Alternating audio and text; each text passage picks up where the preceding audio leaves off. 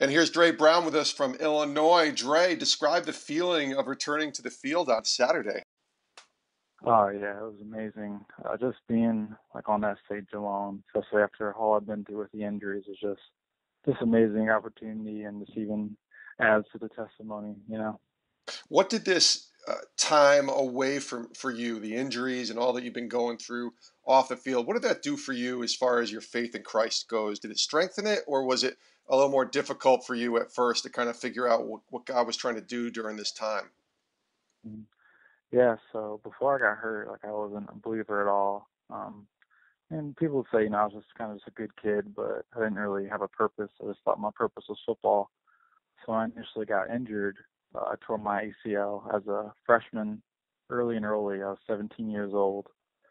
Tore it right then, and I was devastated because that was the first major injury I had. And then, but I got over it because I thought redshirting, a lot of people redshirt, that's fine. And then it gets to the season, and like I'm not playing at all, I'm not traveling, and I just kind of get in a really dark place, and I didn't know my purpose because football, that was kind of my idol, that was taken away from me.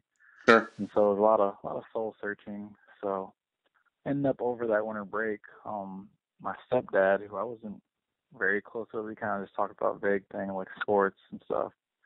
I started going to church, and just totally the Holy Spirit. People invited me to Fellowship of Christian Athletes. I started getting plugged in a little bit there.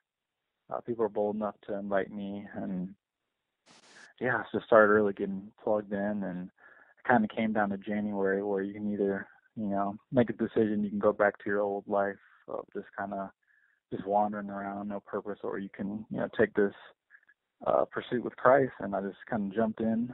I didn't know what to expect, and so I ended up getting baptized in April 2016. A week later, Lovie Smith, our head coach now, was hired. Then a week after that, we started spring football practice. So during spring football practice, I was basically first string. The starter got hurt, so after I got baptized, I was like, wow, life's great. Yeah. I should have came to Jesus a long time ago. And then I spoke at this SCA banquet, and then about 2 days later, I tore my other ACL. And that's when kind of my faith became, I guess, my identity, because the bad things started happening. I had surgery again. I was going to miss another season.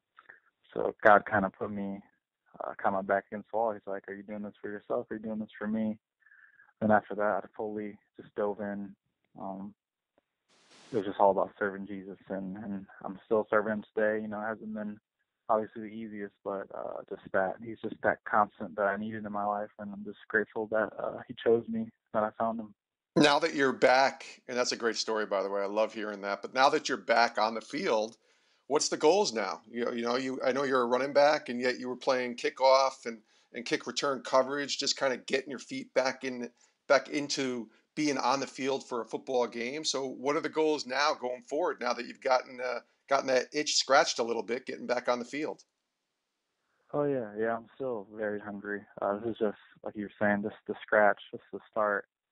So I mean, right now I'm just practicing as hard as I can. I'm really starting to get comfortable just playing again, because before, I would say 3 weeks ago, I didn't play football for about, I want to say maybe like a year.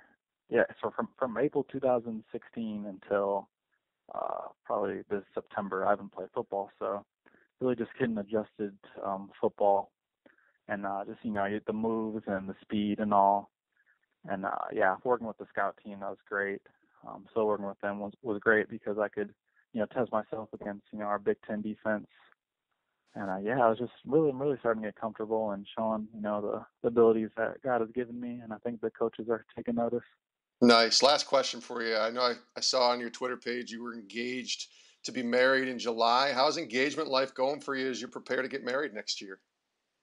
Oh yeah, it's amazing. I found an amazing girl actually at this Fellowship Christian Athletes camp, and she actually lived in Champaign, but she went to school in Indiana Wesleyan, and we just hit it off from there. I was like, I'd known her forever, and um, I didn't know I was marrying her till probably about May or June. Just something that God put on my heart. It's like, why wait? And I know that I can. What's the word? Pursue Christ better with her than by myself. I just kind of went for it. Asked her dad, and then got engaged. So we got the wedding next May. I'm really excited about that, and excited to do life with her. And I'm glad that God picked her out for me. She's a good one. I need